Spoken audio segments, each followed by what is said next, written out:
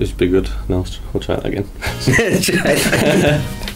Oh my god, this is gonna be like pulling teeth.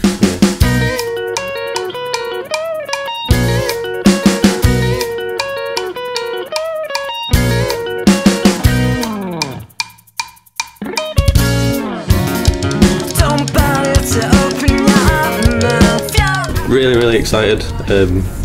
You know, it's one of the big gigs of the year for us, so it'll be really, really good.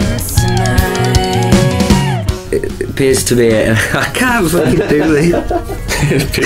It appears. One would suggest. All right, okay.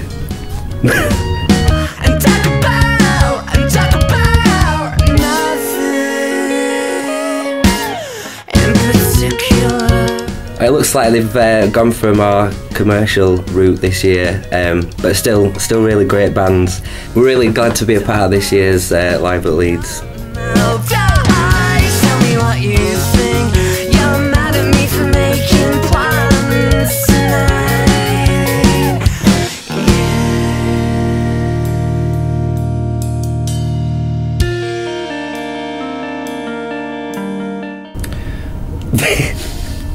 Well, I'll go first then. Yeah.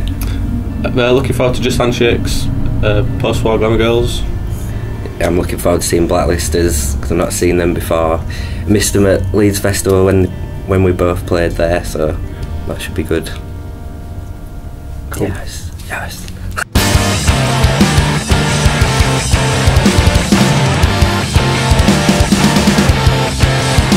Well, with it being such a popular festival, I think it draws a lot of people into Leeds who wouldn't probably usually visit, so I think in that respect it's really good. And this year, with the lineup being a bit more commercial, it should get a few more people that wouldn't usually. Yeah, it's one of the old traditions as well, so it's nice that it's still going and that people can come to it. There's a lot of smaller bands that get a chance to play at bigger audiences as well, I suppose. So.